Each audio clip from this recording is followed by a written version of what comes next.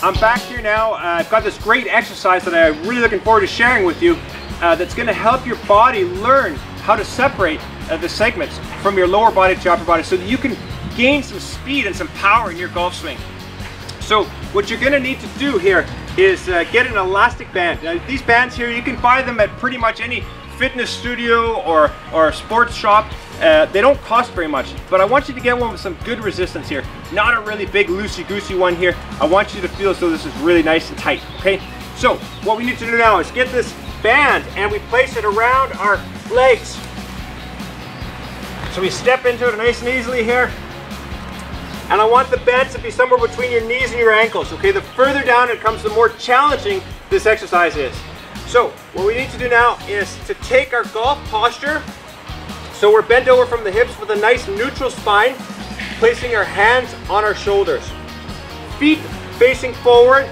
I want you to start by disassociating and separating your upper body from your lower body. And we do that by taking side steps with this band, okay? So nice big side step as our upper body turns the opposite direction, and then it plays catch up.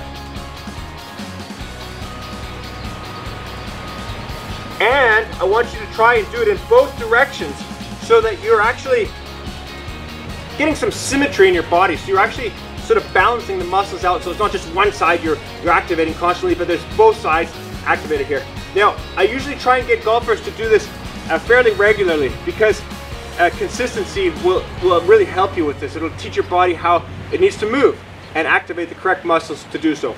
So I usually say 10 side steps and then back again, facing in the same direction so you've got the symmetry. And try and repeat that 3 times. Wait, so what's going to happen when you're doing that?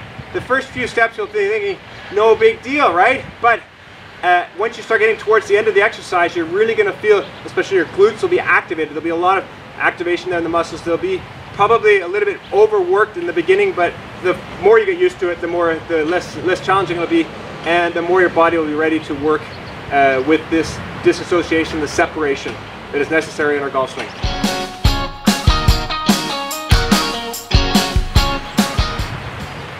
All right, so the next exercise I have for you is more of a warm-up. So when you're out on the driving range or if you're heading off for a round of golf, it's more just to get your nervous system firing and to get your body loosened up so it's ready to move, so that your lower body and your upper body are ready to move separately. So there's a disassociation that can help you gain your speed and power in your golf swing. So what you need to do is, again, in your golf posture, I want you to try and take these little side steps as your lower body is moving in opposite directions.